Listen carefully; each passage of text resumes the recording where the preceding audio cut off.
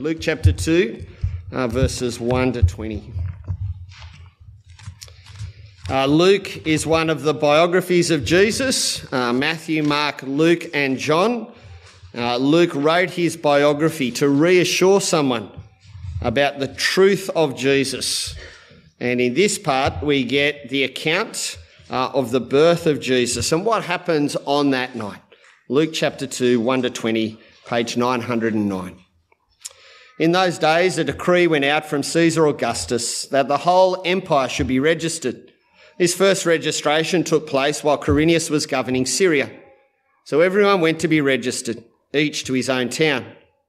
Joseph also went up from the town of Nazareth in Galilee to Judea, to the city of David, which is called Bethlehem, because he was of the house and family line of David, to be registered along with Mary, who was engaged to him and was pregnant. While they were there, the time came for her to give birth. Then she gave birth to her firstborn son, and she wrapped him tightly in cloth and laid him in a manger, because there was no guest room available for them. In the same region, shepherds were staying out in the fields and keeping watch at night over their flock. Then an angel of the Lord stood before them, and the glory of the Lord shone around them, and they were terrified. But the angel said to them, "Don't be afraid, for look, I proclaim to you good news of great joy that will be for all the people. Today in the city of David, a Saviour was born for you, who is the Messiah, the Lord. This will be the sign for you. You'll find a baby wrapped tightly in cloth and lying in a manger." Suddenly, there was a multitude of the heavenly host with the angel, praising God and saying, "Glory to God in the highest heaven and peace on earth to people he favours." When the angels had left them and returned to heaven, the shepherds said to one another, "Let's go straight to Bethlehem and see what has happened, which the Lord has made known to us." They hurried off and found Mary and Joseph and the baby who was lying in the manger. After seeing them, they reported the message they were told about this child, and all who heard it were amazed at what the shepherds said to them. But Mary was treasuring up all these things in her heart and meditating on them. The shepherds returned, glorifying and praising God for all the things they had seen and heard, which were just as they had been told. This is the word of the Lord. Thanks be to God. Every now and again, as I'm working on a sermon and there's a phrase that I'm thinking about, I just type it randomly into Google and see how many times that phrase comes up. So this week the phrase was the wonder of Christmas. The wonder of Christmas. There are a lot of references to that online. So I suppose I want to ask you the question, what is the wonder of Christmas? Is it the sight of little faces opening presents that they've looked at, touched and maybe snuck over and had a shake all through the weeks leading up to Christmas? Is that the wonder of Christmas? Is it the warmth of a meal together with family and friends that you've not seen for such a long time? Is it that afternoon period when you can lie down and just have some quietness and reflection, considering how good the day has been? Is it the warmth of the Australian summer or the cool of a northern winter snowfall? Is it the ability of humans to commercialise everything, even at Christmas? What's the wonder of Christmas? We're going to look at that now, so let me pray. Father, thanks for your word. Thanks for Luke, a doctor who carefully investigated all the accounts of the life of Jesus and wrote down those words in Luke 2. Thank you that you kept your promise, that you came to earth to make your enemies your people by forgiving their sin. Father, that is wonderful. We pray that you'll apply it to us today. In Jesus' name. Amen. At point 2 on the outline, we're spending the 4 Sundays of Advent looking at 4 Christmas carols. Last week we looked at O Come, O Come, Emmanuel. It's a slightly different sermon series as we approach Christmas, and it's certainly one that stretched me as I've sat down and worked on the sermons and the Bible studies, but it's helpful to think about the things that take up so much of our time as we gather together, and that's our singing. I remember last week I reminded us that we're a singing people. There's no other group of people that sings like God's people, that does it so regularly, that is defined by singing both at our beginning and at our end. And remember last week I gave us a definition of a song, truth to music, to stir emotions and invite a response. That's a definition open to debate. And so Stephen and I had a chat after church last week where Stephen suggested a very good alternative. It's a definition open to debate, but it's also a definition that gives us a bit of structure as we think about our songs, as we consider our singing. It encourages us to think about the truth in a song, or whether or not it's even speaking any truth at all. It encourages us to consider our own emotions that a song might stir in us. It's a definition that calls for us to acknowledge that a song always invites a response. Today we're looking at Hark, the Herald Angels Sing. Let me give you a little bit of the background. Charles Wesley wrote it.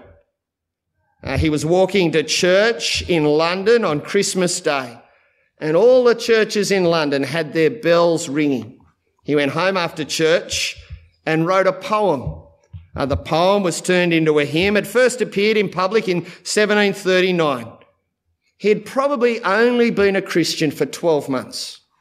He'd been a minister of an Anglican church for a lot longer, and then he'd become someone who was friends with Jesus. The hymn went through a number of changes. The original music was really solemn and sombre and slow.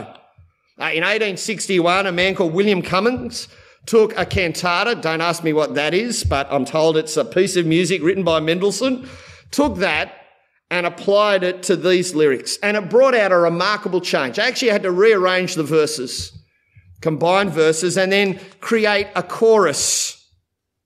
It was the last point of a number of changes to the lyrics. The most significant change to the lyrics was by a man called George Whitefield. He was a friend of Wesley and regarded as the greatest public preacher of his time. He took Wesley's original opening line. Here's the original opening line. Think about this. Hark how all the welkin rings, glory to the King of Kings.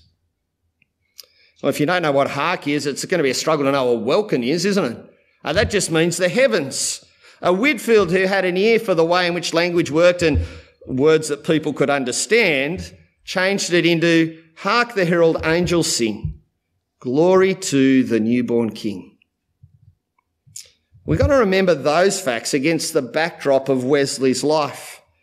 Remember, when he heard those bells in London on Christmas Day, he'd only been a Christian for 12 months. Something struck him on that day as he walked away from church, and he went home and wrote a poem about it. In fact, the rest of his life in public was about setting truth to music. He wrote 6,000 hymns, more than any other male writer. The female record is 8,000. His intent in his hymn writing was this: to teach the poor and illiterate God's truth. To teach the poor and illiterate God's truth. In fact, his brother John Wesley described Charles' hymnal, his hymn book, as the best theological book in existence. So when we sing this song later on in the service, just remember those truths, written by a man who'd only just become a Christian, who wanted to communicate God's truth to people who had no money and no ability to read. That's the background for this hymn. So we're going to dive into it now in the same way we did last week. We're going to look at the truth, and then we're going to look at the emotions, and then we're going to look at the response. The carol itself seems largely formed by the words of Luke chapter 2. Luke chapter 2, verses 13 to 14. Suddenly there was a multitude of the heavenly host with the angel praising God and saying, "Glory to God in the highest heaven, peace on earth to the people he favours." 3 verses, repeated chorus, and each verse has a separate focus. And there's one line that captures that verse. In the first verse, it's there in the last line. Christ is born in Bethlehem. Now, Christ isn't Jesus' surname. Christ is actually his job description. Christ is his job description. It simply means chosen one. It's the bloke God picks to do a job. As that idea developed amongst God's people, it got tangled up with the idea of a king. Did you hear there in Luke chapter 2, verse 11, that the Christ is the boss, the Lord? It also became connected with ideas of salvation. So God chose a bloke to come and rule so God's people could be saved. Saved from their rebellion against God, saved from death, saved from sin, saved from their brokenness, saved from their desperation. And all of those ideas became connected to a certain line of kings. Do you remember last week, 2 Samuel 7? A bloke born in Bethlehem. What was his name again? It was David, wasn't it? The greatest king of God's people. And God said to David one day in 2 Samuel 7, hey, David, one of your boys is going to be my boy. One of your boys will rule forever in justice and kindness and gentleness and truth. One of your boys is going to be my boy, and as his father, I will punish him.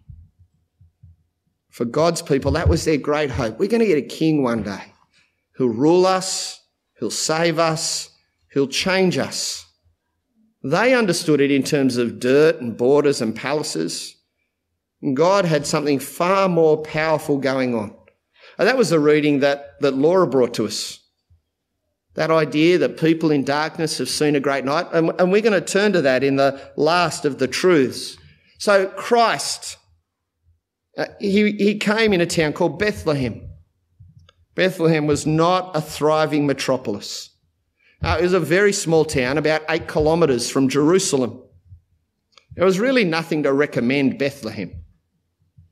Nothing to write home about, nothing where you'd expect something great to come from it, except David was born in Bethlehem. And that's why a bloke called Micah talked about Bethlehem in such a way that God's people looked forward to it. Bethlehem, Ephrathah, you're small among the clans of Judah. That's an understatement. One will come from you to be ruler over Israel for me. His origin is from antiquity, from eternity.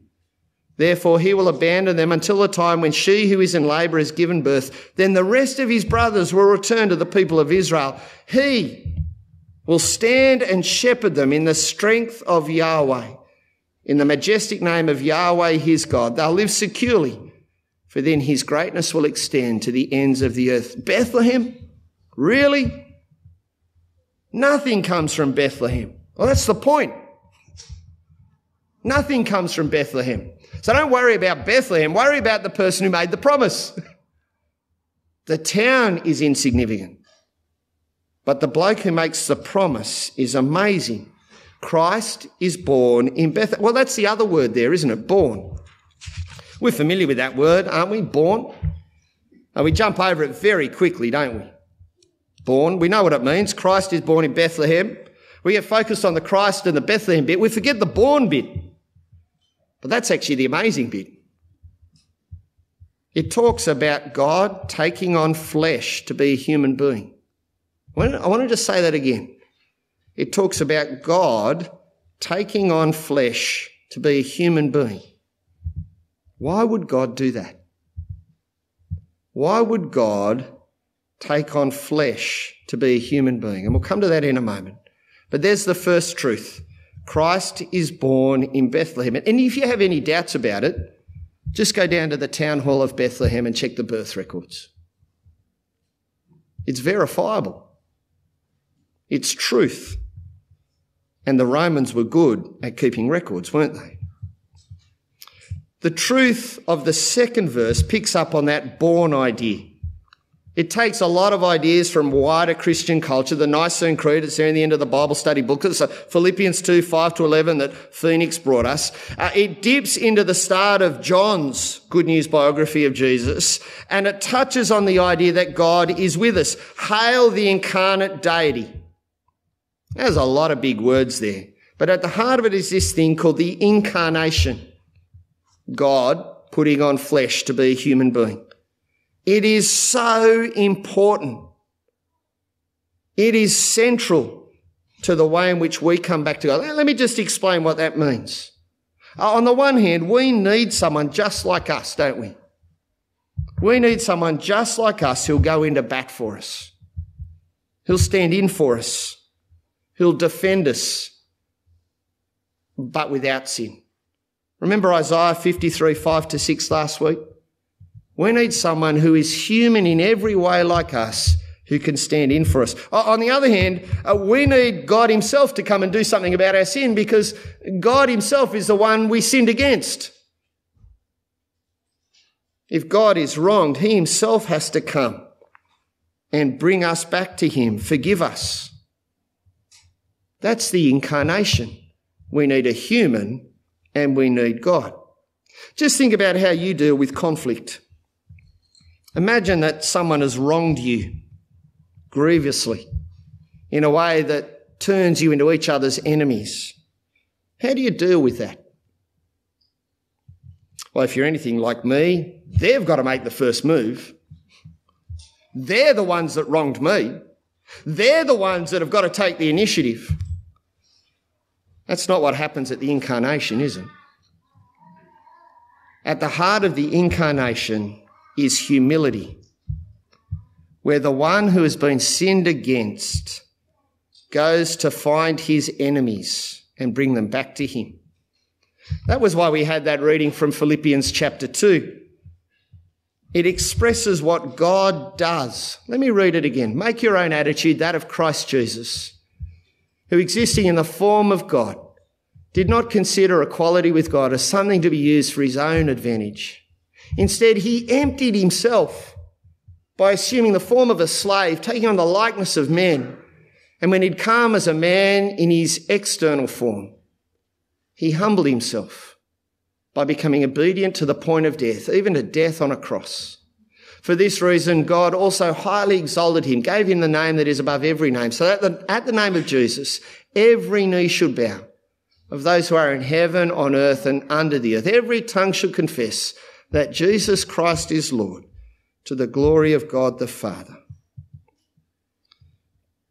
God doesn't have humility imposed on him. He actually takes pleasure, you'll notice in the hymn. It pleases him.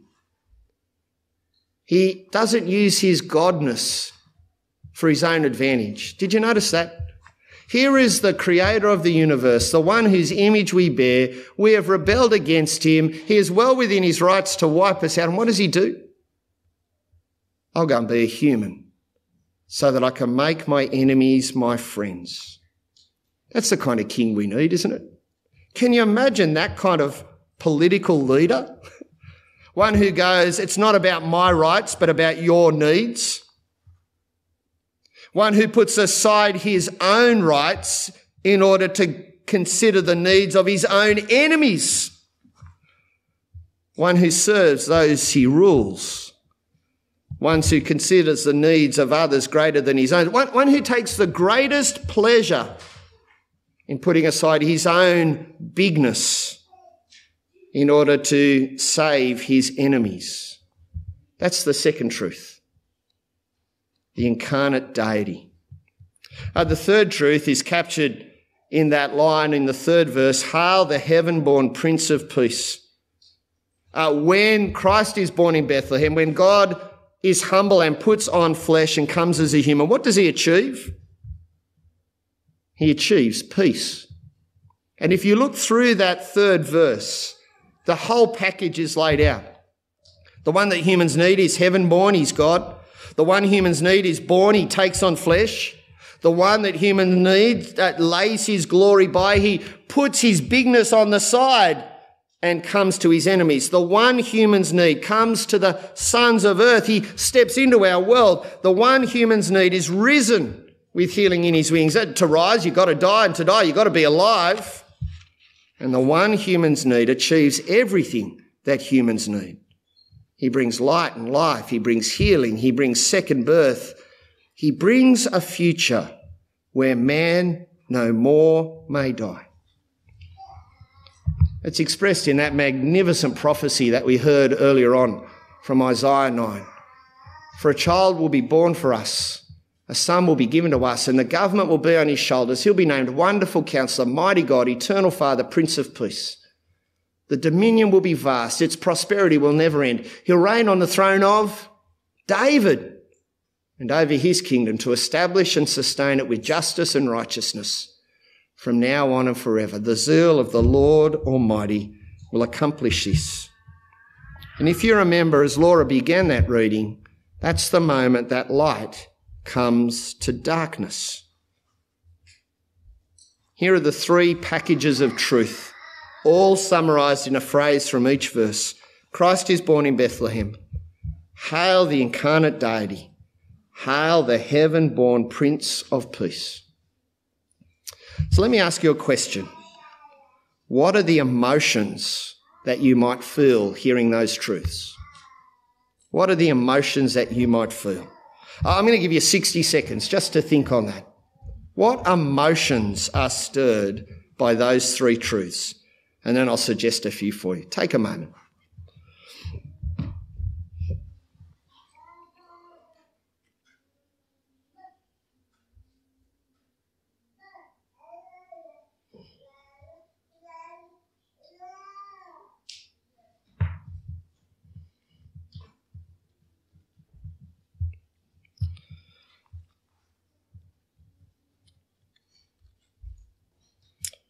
You'll see on your outline there that I've suggested four that were stirred in me, and I think perhaps the first emotion that this song wants to stir is the emotion of wonder.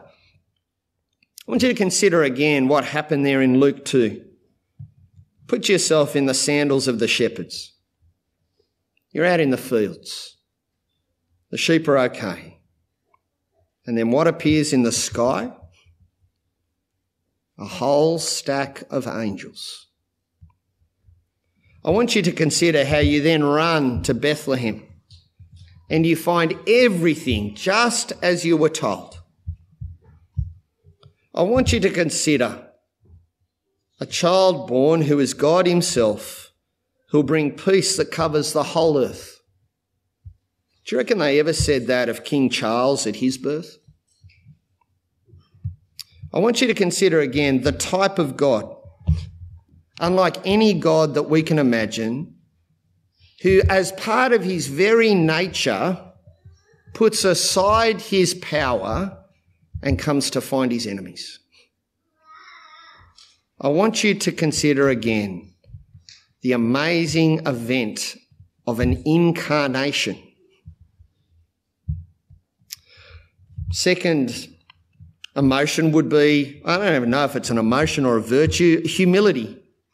Now, it's front and centre there as we think about God. And God himself wants to stir humility in ourselves. After all, who wouldn't want to follow a king who says, I'm about your needs? Who wouldn't want to follow a king who hops off his throne and puts on the uniform of his enemies so they can be his friends? Who wouldn't want to follow a king who does humility like that? Is there any other ruler like that in the whole world?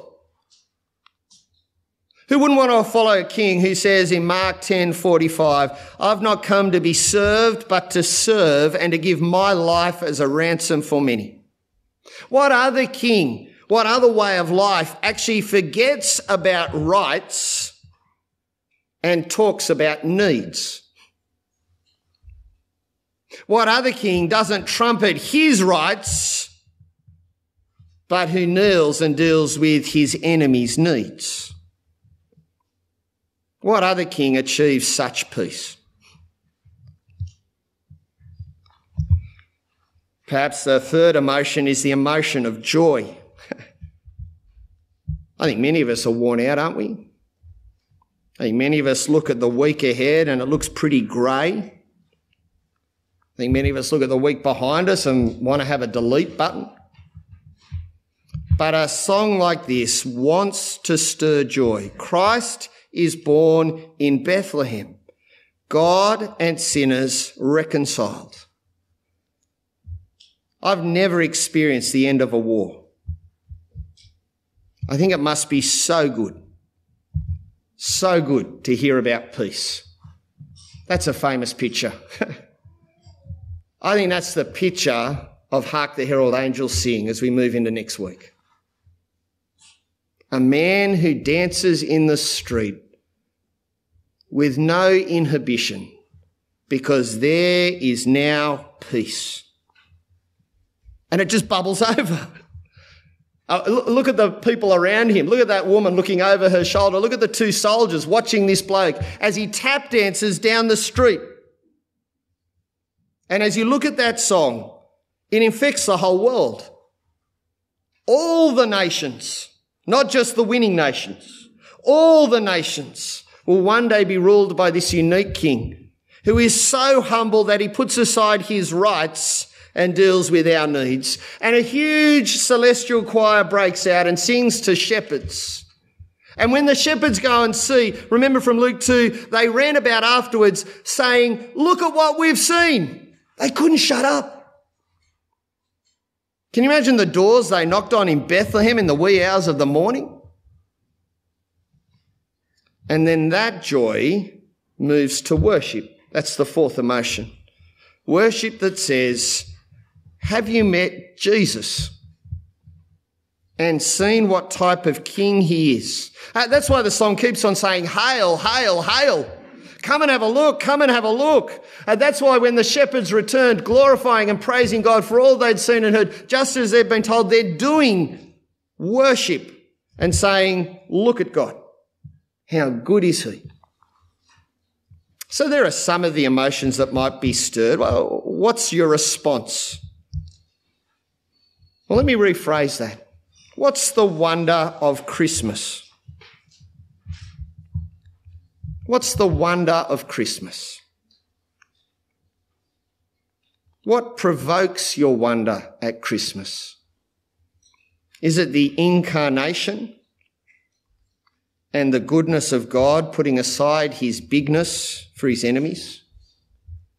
Is the wonder of Christmas that Charles Wesley could turn his talents to teach illiterate and poor people such goodness? Are you taught by such a song? Is the wonder of Christmas the joy that bubbles up in you so that you dance into the week ahead because you have met the truth that God took on flesh to give you peace? Is the wonder of Christmas that you knock on doors and share with everyone you meet? Have you met Jesus, born in Bethlehem, who has come to bring us peace? Is the wonder of Christmas the fact that Jesus is King and deserves all the glory? Let me pray.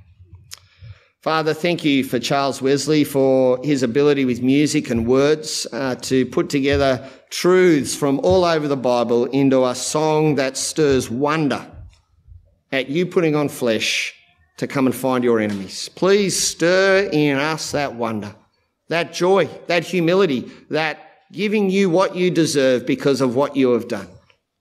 Father, we pray that in the week ahead we will know that joy, the joy of a peace that conquers death, the joy of a king who's come to save his enemies, the joy of Christmas that we must share with others. Father, thank you for Christ who is born in Bethlehem. Amen.